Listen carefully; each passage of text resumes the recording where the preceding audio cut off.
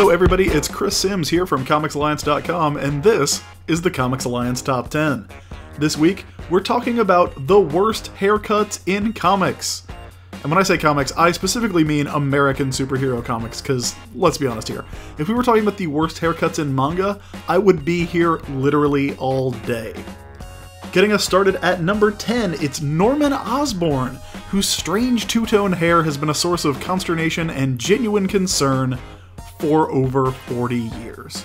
Like, what exactly is going on that dude's head? Forget about what's going on in that dude's head where he thinks he's some kind of goblin monster who wants to destroy Spider-Man. What's happening up top? Are those ridges? Is he half tiger? I don't know. It's very concerning and very upsetting. But the only reason that it's number 10 on this list is because I actually saw a dude who had this hair in real life. I'm not gonna lie, I was a little freaked out. Clocking in at number 9, we have a relatively obscure Batman villain, Magpie.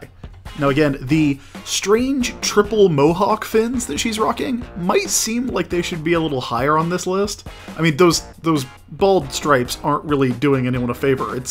She's kind of like Hawk from the Road Warriors from the WWF. Y'all know about the Road Warriors, right? Anyway, there are a couple reasons that I'm only putting her at number 9. First of all, in the original appearance of Magpie, this hair was revealed to be a wig that actually covered up her normal, everyday, regular hairstyle. But when she comes back, it's actually her hair. And I gotta say, it's really impressive that she would do that, even if that story is mostly notable because Jason Todd accidentally takes her top off and she gets away when he's covering his eyes. Comics! At number 8, we have Longshot, and quite possibly the perfect mullet I have ever seen. This is the platonic ideal of a mullet. It is the best possible mullet, but it's still definitely a mullet with a weird poofy top. Now, whether or not Longshot is business up front and a party in the back is for someone who reads a lot more X-Men comics than I do to determine, but there's nothing that says, hey, this character was created in 1985, quite like that haircut. In recent years, he's gotten away from it a little bit, but still, this was what made it to the animated series, so it's the one that I'll always remember. Such a perfect mullet. While we're in the X-Men corners of the universe, let's talk about Adam X, the Extreme, who has the ponytail with the weird dreadlock braids going on. Sometimes they're dreadlocks, sometimes they're braids. There's only 4 of them. The rest of his hair is completely silky smooth. Now, originally I was going to give this slot to Shatterstar, a fellow X character with some dubious hair choices. But Adam X takes that slot for one reason and one reason only. The baseball cap. You never see that dude without the baseball cap. I think it counts as part of his hairstyle, and it could not be more backwards. Even if that mullet that Longshot has says this character was created in 1995, you would never doubt that Adam X, the Extreme, the man with the power to electrify your blood, but only if you're already bleeding, which is why he's covered in spikes and carries swords, is from that greatest decade in comics, the 90s. At number 6, we have Guy Gardner and the bowl cut that dude rocked for way too long. Eventually got a pretty respectable coiffure, but for a long time, this was Guy's signature look. In fact, it's the signature look that he has on Batman the Brave and the Bold. So every time you're going to see Guy Gardner in animation, this is what he's going to look like.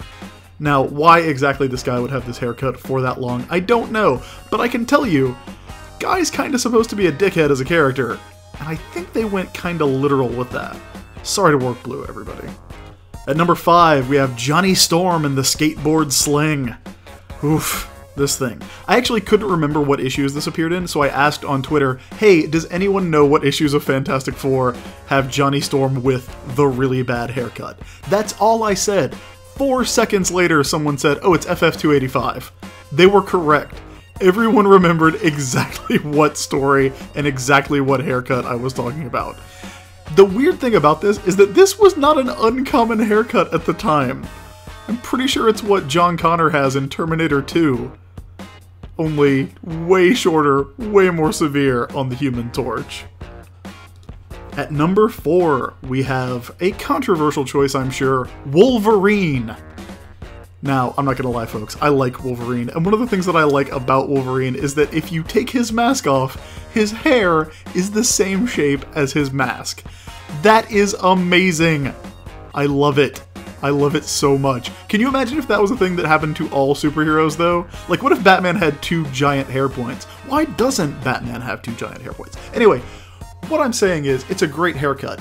Until you get to that time he was feral Wolverine with the bone claws, and it just got completely out of control.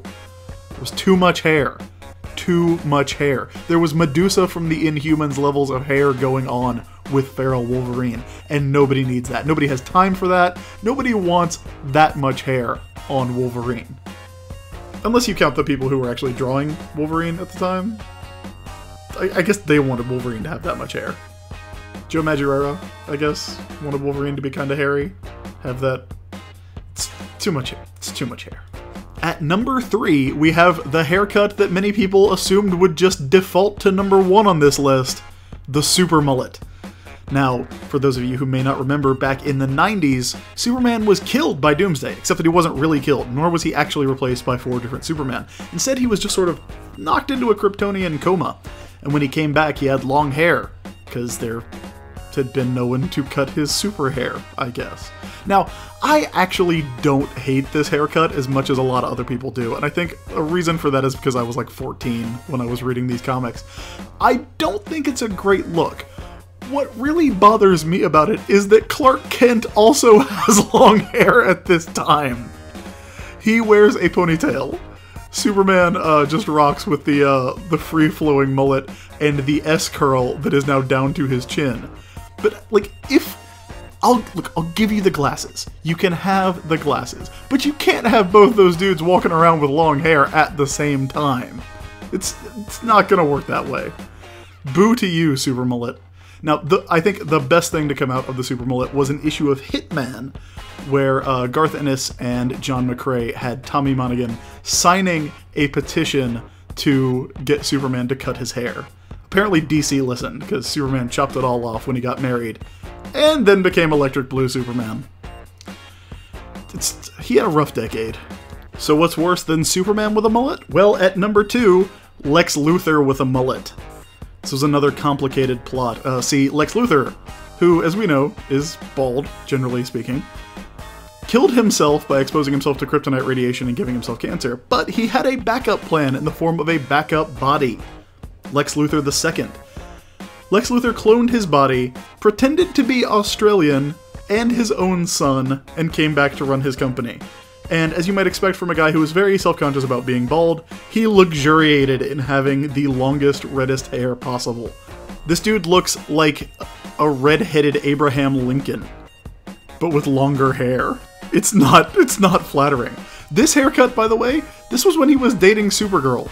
Now, of course, this was when Supergirl was a strange alien being from a pocket dimension where Superman killed some Kryptonians, but it's a rough decade, guys. It's a really, really rough decade.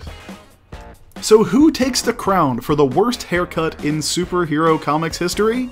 Look no further than number 1 on our list, Jericho from the Teen Titans. Yeah, Justin Timberlake from the 90s would look great with mutton chops. This is apparently what George Perez was thinking when he designed this character for New Teen Titans, the son of Deathstroke the Terminator. And it's bad.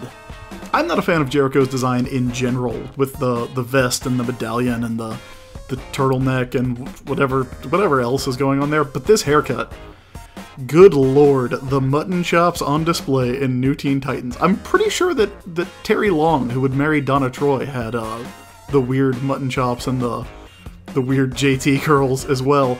Now, Jericho would eventually get a slightly different hairstyle when he had a curly mullet and mutton chops. Really awful. I would say the worst haircut in superhero comics history. But that's just me. Maybe you have a haircut that you think is even worse than the ones we have on this list. If you do, go ahead and leave a comment at comicsalliance.com or hit me up on Twitter. I'm at the ISB, that's THEISB. This has been the Comics Alliance Top 10 Worst Haircuts in Superhero Comics. Thank you all for watching. We'll be back next week with another Top 10 list.